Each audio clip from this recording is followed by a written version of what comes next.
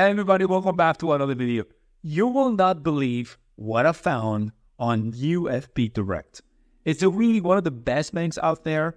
Does the high APY and interest rate justify some of the flaws that I found? If you are considering UFB Direct for your high yield savings account, you definitely don't want to miss this video. And if you enjoyed this video, by the way, give it a like, consider subscribing to the channel, and don't forget to check the links in the description. With that being said, let's jump right into it. Is it really the best bank account of 2024?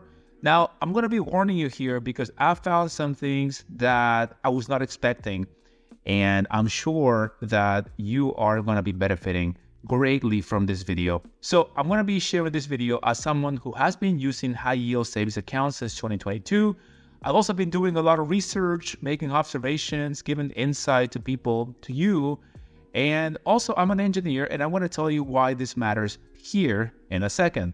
Now, if you are saving for a vacation, if you are saving for a nice getaway, go make sure that you visit Glacier National Park. It's one of the most amazing parks I've ever visited and been to. So I suggest that you go check it out. Now, with that being said, as an engineer, I like requirements. I graduated in 2012, and ever since I've been in love with requirements. And requirements are simply goals, so that we know what we are looking for when we are designing a bridge, an airplane, when you are doing and building and developing something. Now, with that said, the reason why this matters is because I developed a certain set of requirements that can help you filter through the noise in the world of high yield savings accounts. So make sure that you screenshot this and share it with your friends and family interested in high yield savings accounts. Now, I am not going to be going over all of these details right now because this is exactly what we're going to be covering over the next couple of slides in the UFB Direct review. Now, with that being said, we're going to go over all of these details today. Now, let's jump right into the requirements or the best features for UFB Direct. And if you enjoyed this video, by the way, please give it a like, consider subscribing to the channel. And the competitive interest rate as of March 2024 of UFB Direct is 5.25%. Now, I must tell you here, I've been looking at a lot of high yield savings accounts, and certainly this is one of the highest ones that I've seen. There are only a handful that are above 5% right now as of March 2024, and certainly this is one of them. Now, if you're someone that is a new client and you are considering which bank you want to use based on new bonuses, there are some organizations out there that provide bonuses, such as the case of SoFi. Also, Discover offers bonuses, and there's a couple of others. If you're interested in those, I'm going to leave a link in the description. But right now, when it comes to UFB Direct, there's not available to everyone. Sometimes what these banks do is they offer perks and referral bonuses and new account bonuses to their clients or certain customers, and it's kind of a closed loop. But right now on their website, they do not have available bonus for new accounts. Now, when it comes to monthly fees, I am a big believer in having high yield savings accounts with no monthly fees because that just ends up eating up on your savings. And in the case of UFB Direct, they have 0 monthly fees, which is a pro in my eyes. UFB Direct also requires 0 deposit in order to open your account and start earning the 5.25% they advertise. Now, here's something crazy that I've noticed with UFB Direct and something that I have never, ever seen before. Now, we all know, or you need to know, that FDIC insurance is important because we want to make sure that we get our money back in case something happens to the bank. Now, here's the crazy thing with UFB Direct. One of my personal benchmarks is having an organization that provides up to or at least $250,000 of FDIC insurance. Now, FDIC insurance of $250K is very standard. Most banks offer this. Some banks out there take it all the way up to $2 million, $8 million. Now, UFB Direct does something even crazier that I did not think was possible, and that is they take this FDIC insurance up to $225 million. That's right, $225 million, almost $250 million in FDIC insurance. Of course, in order to be part of this program, and if you have that much money, man, hey, let's connect. If you have this much money, of course, you have to sign up for a special program. And I'm going to leave a screenshot of how that works here on the screen right now. This is honestly the best feature because I'm not seeing any of the banks out there offer this much FDIC insurance. Now, moving on to the easy access / transfer. One of the things that I like to see with banks that I'm considering is having a transaction length of 3 days max. What this basically means is if you are transferring out of your high yield savings account, how long does it take to reach your external bank? Now, in the case of UFB Direct, usually it takes 1 to 3 business days once your account is established. That's based on the research. Now, there has been a few complaints. I have seen people complain how UFB Direct takes up to 5 business days for new accounts. 5 business days is a little excessive. Now, I was doing some research, and one of the reasons they do this is because they are now noticing a high increase in identity theft. So when you transfer money from your high yield savings to another account, they want to make sure that you are the one that owns both accounts. You are also on the receiving end, which is honestly something that I've also seen with Marcus. Marcus by Goldman Sachs is an organization that I personally bank with. And customers were also complaining about how Marcus was taking too long to get their money to the receiving end.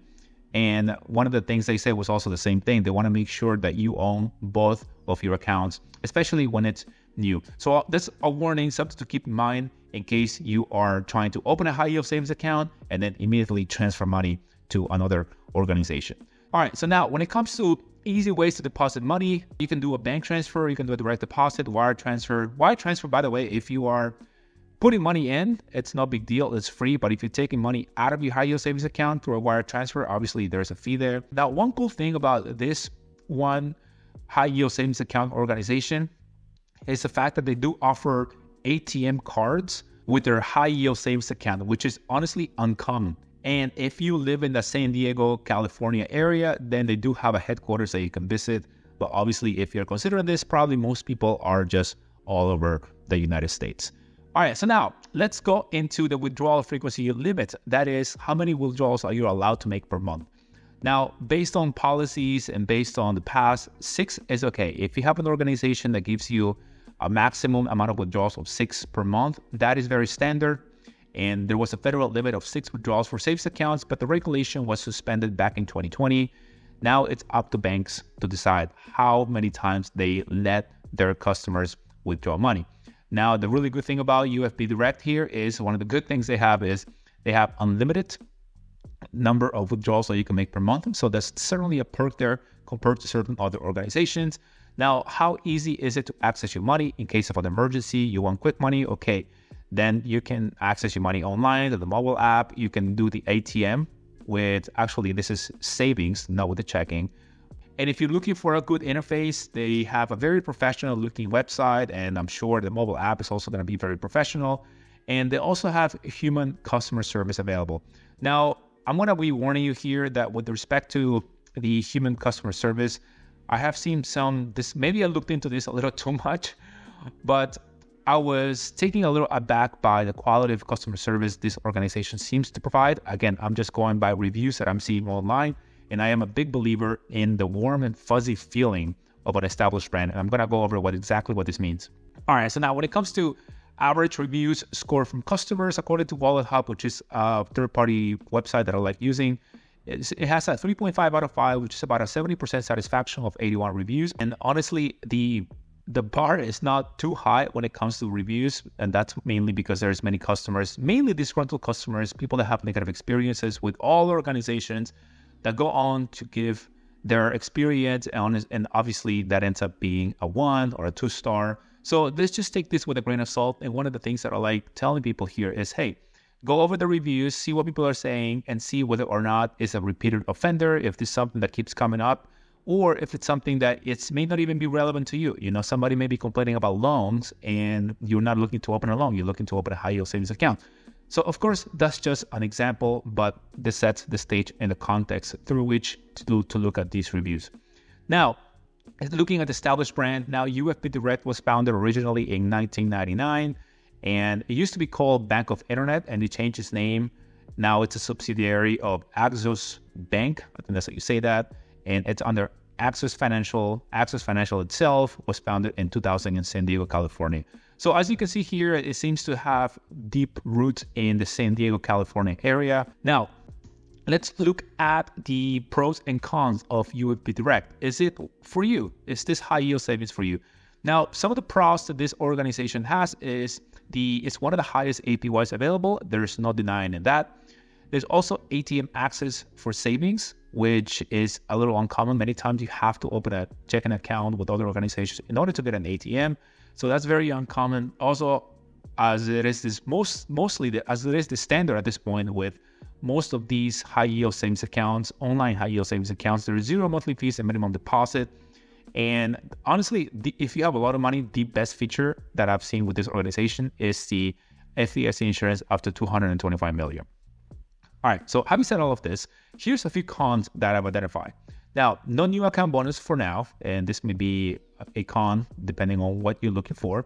Also, there's no variety on products, and if you're looking for a hub, if you're looking for a way to have a checking account, a savings account, get some loans, or do some investing, then that's not the place for you. There's other organizations out there that offer all-in-one services. Also, as I mentioned previously, there's long ACH transfers for new accounts. So that is the transfer that out of a high yield savings account onto your external bank.